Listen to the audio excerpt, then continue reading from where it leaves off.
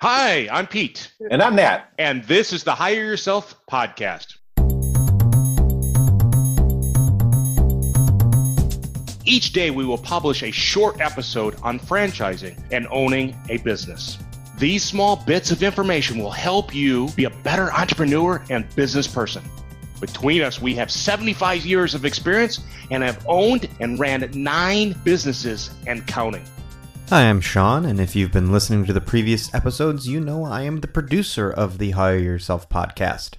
You're hearing from me because these first episodes all feature me asking Nat and Pete a question about franchising, because I know essentially nothing.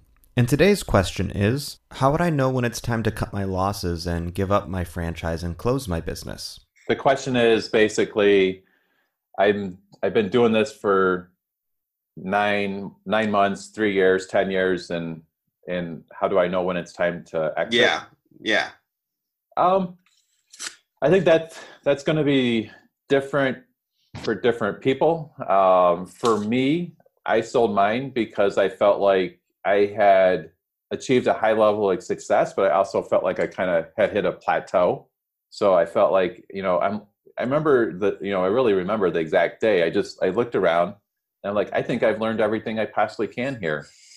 And I'm like, I don't want to just be on this hamster wheel, for the next 20 years. So I decided to kind of, get all my ducks in a row and clean up the P&L and sell the business. And that's the great thing about a franchise. I mean, I think the number one thing is to get it to profitability. And once you have it to profitability, you always have a saleable asset.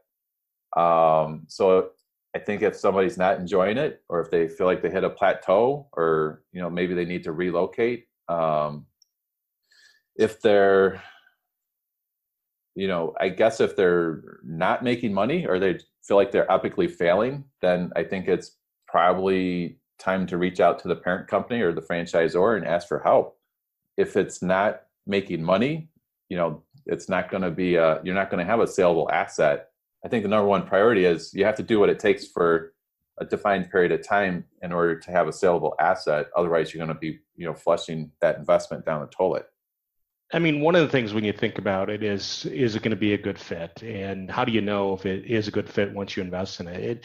You got to get in there and you got to work hard and you got to follow the systems. And as you get into it and you're doing stuff that it's hard work, there's no question. So hard work is part of the deal. You're going to have to follow a system.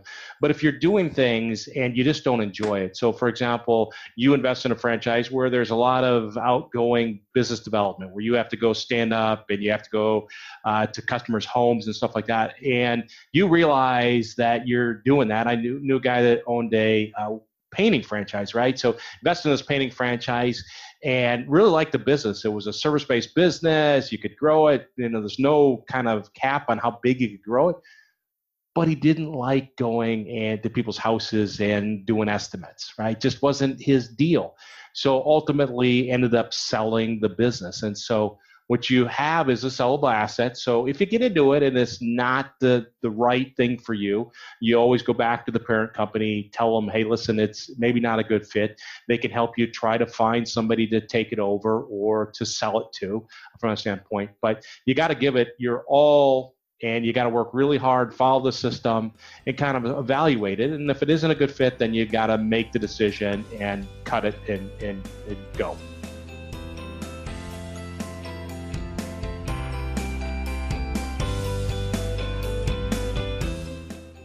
Thanks for listening. If you enjoyed this or any of our episodes, please subscribe to the podcast. And it would be absolutely amazing if you give us a rating and review. We hope you listen to us again tomorrow.